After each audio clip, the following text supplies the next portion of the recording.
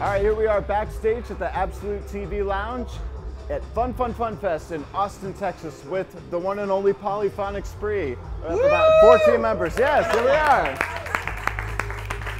Right. And their fearless leader, Tim Delauder. How are you, sir? Fine, thank you. It's good to be here in the Absolute tent. Yeah, absolutely. So we have you have the new outfits for this new album. That's right.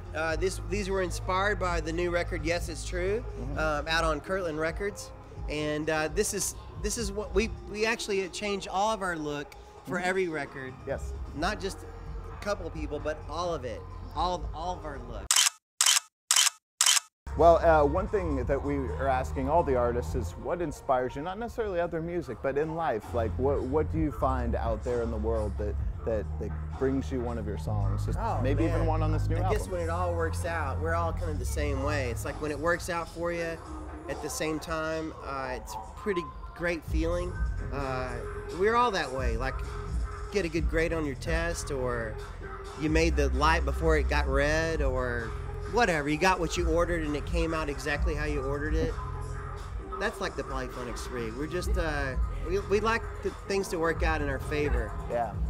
Well, and tell me how you manage such a group, because it's hard enough, as you know, to be in a band, but to have this kind of scope of things. That's a great question, and I don't actually do that. My wife does it, and everybody in this band does it. Everyone pulls their weight, and we all manage ourselves, right? Yeah. And I think they're fantastic, and it wasn't for them and them like being present in the moment, we wouldn't be able to be here like we are right now. Yeah.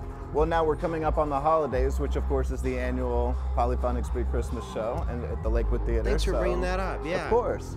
So what can you tell us about that? Because that's a really, really special show. Yeah, it's been what, 11 years, 12 years in the making, and we do it every year at the Lakewood Theater in Dallas, and we're a chance you can be indoors and see it snow.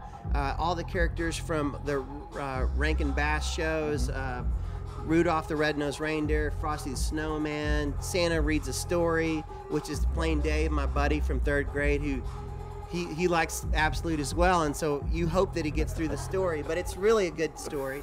And then there's, I don't know, it's a killer spirit, and we all enjoy doing it. We play Christmas songs, and we support our record, Holiday Dreams, that we released last year. So it's kind of like our chance to showcase that record and something that we enjoy doing, which is playing Christmas time. Good. Holiday times. Yes. And it's perfect Christmas music, perfect holiday music. Thank so you. It's yeah, it's I agree. So are you going to take that on the road as well? Because that's something that should be shared. I totally agree. We took it out last year, but you know, it exhausted us, and we've been going all year around the world. We've been playing nonstop, and this year, I think we're all pretty tired, but we want to put a lot into this Christmas show at Lakewood this year, so it's going to be off the charts.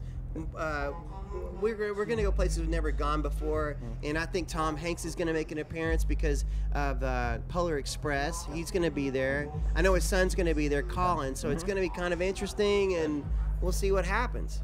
Well, last thing, I know that you're a very positive person, positive music. I wouldn't say that. Wow. Oh, you have something to show me? Yeah, excuse me. There you go. That was Spike Gillespie. She was doing a yoga move. We have, do you have some words of wisdom for some artists that are up and coming that want to take this on? Because it's not an easy business. I don't want that responsibility, but I will say, guys, just keep doing what you normally do, and yeah, just do what you normally would do, and it'll work out for you. I promise. You heard it from the man himself. Well, thank you so much for being back with us here at the Absolute Lounge at Fun Fest, and we'll have more backstage here in Austin right next.